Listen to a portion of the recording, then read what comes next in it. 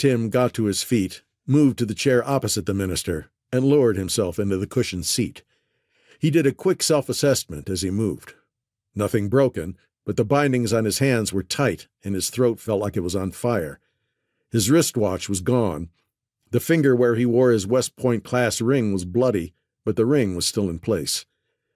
The raccoon eyes of the shorter security guy followed Tim's every movement, daring him to step out of line. Payback was going to be a bitch. The minister held up Tim's passport. Timothy Ernesto Trujillo, security consultant to Grand Surfan Oil, he sniffed, and a spy for the CIA. Tim's voice caught in his dry throat. He looked meaningfully at the bottle of water on the table between them. The minister sighed and made a hand motion. The shorter guard twisted the cap off a bottle of water. He held it so Tim could drink, while allowing a good amount to spill down his chest. He held his wrist so that Tim's watch was on full display. Time. What time was it?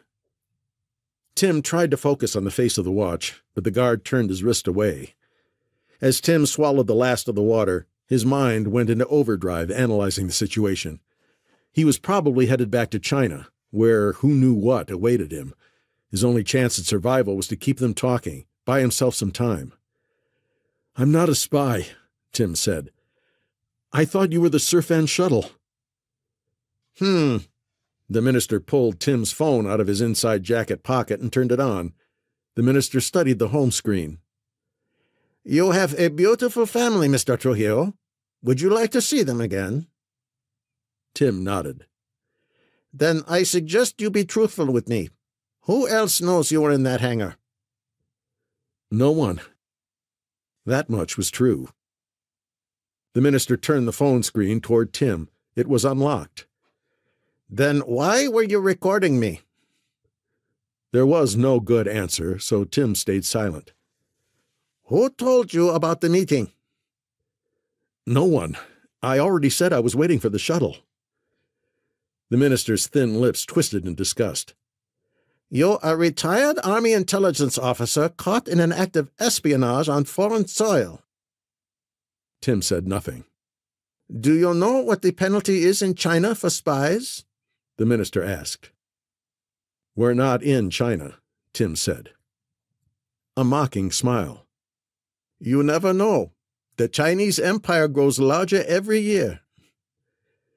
If there was a hand signal, Tim didn't see it, but the guards moved on him together. While Shorty went to the cabin door, the giant lifted Tim out of his chair like he was a child. He spun Tim around and marched him forward. Tim tried to struggle, but it was useless. The door of the jet yawned open. The rush of wind filled the cabin. The giant security guard forced Tim toward the door. "Wait!" he shouted. The minister appeared in front of him. "Do you want to talk now?" he yelled back. "Let me see my family first. On the phone, I mean." The minister shrugged and swiped his finger up the screen of Tim's phone. The image on his home screen sprang to life. He'd seen it 1,000,000 times, but his eyes drank in the details like it was the very first time. The fall of Emma's hair. He could almost feel his daughter's arm curving around his back. Mark needed a haircut, and he had the same lopsided smile that Tim saw when he looked in the mirror. And Jenny, sweet Jenny. She deserved so much better than this. Tim's eyes tracked to the upper right corner. The shield icon pulsed 3 times. He let his knees sag, and the man holding him leaned forward to compensate for the added weight. When he felt the shift, Tim drove his body upward and snapped his head back into the giant's face.